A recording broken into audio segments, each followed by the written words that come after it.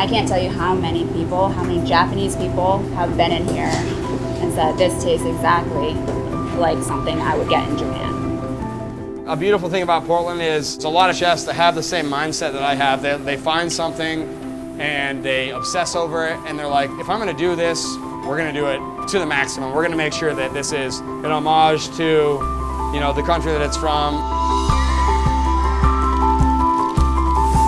Portland's great at working with you, and helping you grow. It's very friendly to small businesses and families that want to start things. In 2 years, we went from a food truck to a restaurant.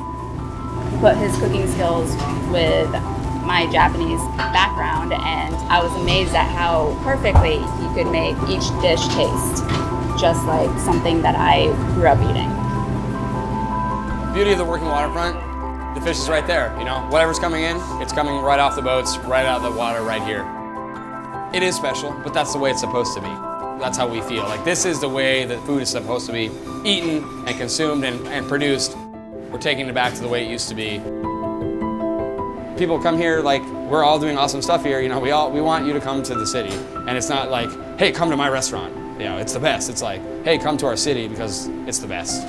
It's not like this everywhere, so it's cool.